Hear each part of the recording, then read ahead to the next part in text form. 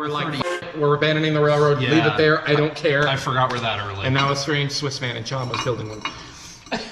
Really? At least he was a while ago. Oh, I hadn't heard that. Last I heard he was in the North Atlantic. Well, so, 458 is borrowed to go get the rotary from Rico. Okay. How does it go? Poorly. Somebody's got to be faster. Did they go all the way around the narrow gauge circle? No. Through Durango. Here, how about this? How did it go? Well. No.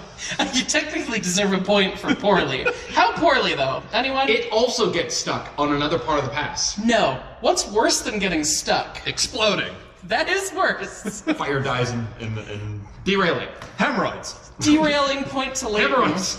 They're worse. Derailing hemorrhoids. Snake farm. So, right as they get north of Mancus, the tender derails and rolls over. Oh. So now we don't have water. Now we don't have water, it's fine. So I guess exploding could have been an option. Yeah, but now we have to, we're in the middle, is this blizzard still going on? Presumably. So now you have to dump the only fire, the only source of heat that you have out of the locomotive to keep it from going boom boom. Yes. Well, knowing the RGS crews, they probably kept a little something in the corner. Just a little something. Little something in there. We're just gonna not tell You anybody. can have a little campfire. Secret. So, we've now wrecked the 458. Or at least it's tender. Shit, the Grand's gonna be pissed. Yeah, shit, the Grand's gonna be pissed for one thing. Tell Dad, we broke his choo-choo.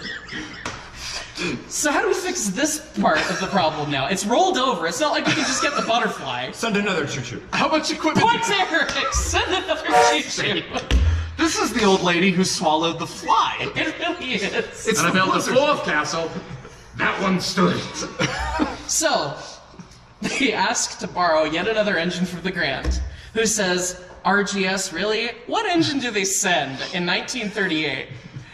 What's the most pathetic thing they have in Durango in 1938? He's on the right track. I will give you a point if no one else gets. Oh, Eric. I was gonna say Don't it's. say my girl.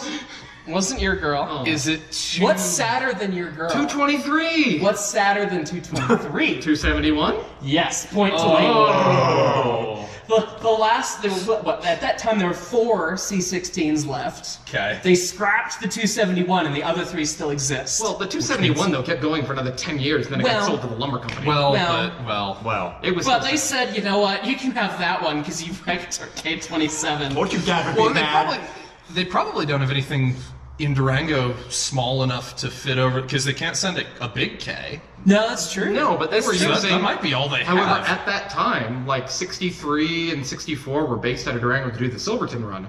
Oh, okay, Because that's until the Bradshaw years, a 28 was the biggest thing you could take to Silverton. Yeah. So they used 27s and 63 had that like. But the C-19s were leased to the CNS at the time, so if Well, the They had K-27s other were... C-19s as well. Well, no, it's the end of the Depression. We've already scrapped a lot of our old and broken shit. or had it wrecked by the CNS and got mad. You see, this is what happens, viewers, when you have a lot of little engines that all break at roughly the same time. And you Cut them all up! to the little choo-choos. Yeah.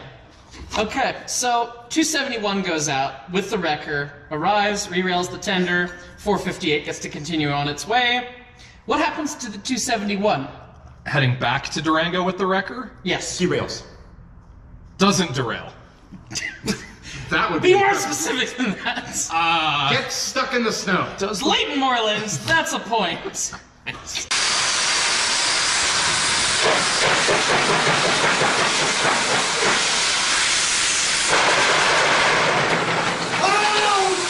The 271 gets stuck near Sema Summit, and they had to shovel it out by hand. Ugh.